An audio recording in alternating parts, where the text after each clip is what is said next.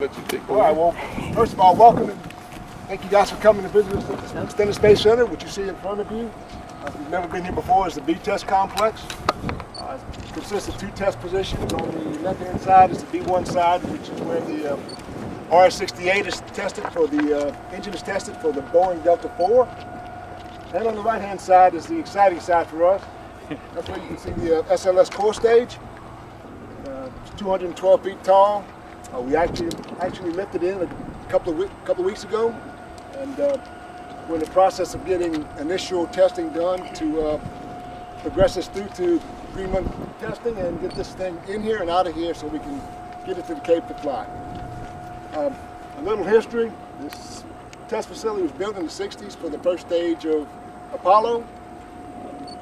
First test on the B2 side was like 1967, and we've tested Apollo there. We've tested MPTA, which is the main propulsion test article for shuttle there, and we did CBC testing for the Delta IV in like 2000, and from there it was mothballed, and we took advantage of it, and we are where we are today, getting ready to test the SLS core stage there. What did I miss, Pete? I think you got it, but I think pretty much Maurie covered it all. The stand was abandoned after the last project, which is a common booster core project.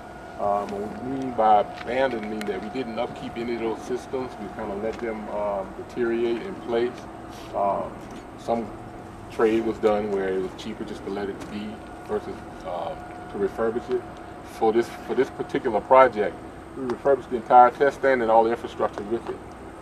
So what you see is new piping for the water systems, high pressure industrial water systems, and any of the propellant systems, the liquid oxygen or liquid hydrogen systems, and the associated ventilation and drain systems.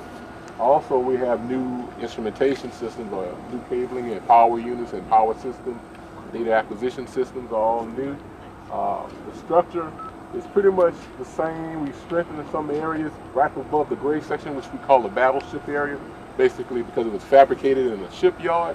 And if you look at some of the doors on the inside of the interior of that structure, it look like battleship doors, and they are the same as on a ship. So we call it the battleship. It was used as a hold-down structure also for the Saturn S1C. But the structure up above it is the only remaining structure that we have. That first level up to that yellow platform in the middle of the core stage. And that structure was moved to the north 21 feet 6 inches by disconnecting it from that gray structure, putting it on some hydraulic skids and using a well-known dishwashing detergent as a lubricant.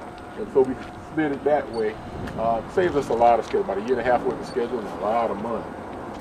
And all the structures on top of that gray structure, all the way up to the top of the stage, all new installation.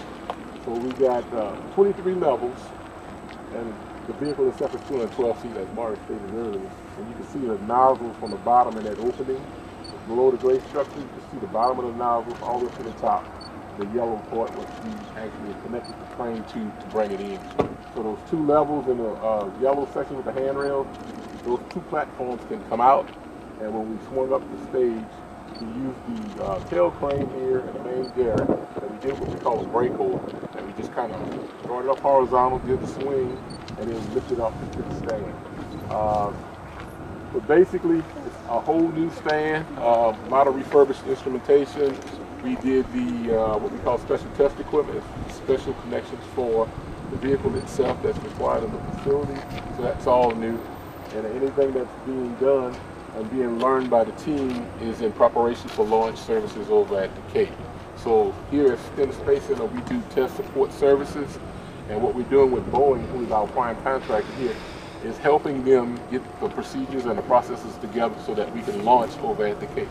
Like Maurie probably will tell you, we don't launch here at Stennis. We only test here. We want to hold it down, make sure it doesn't go anywhere. So we're working on that with them, and so far so good.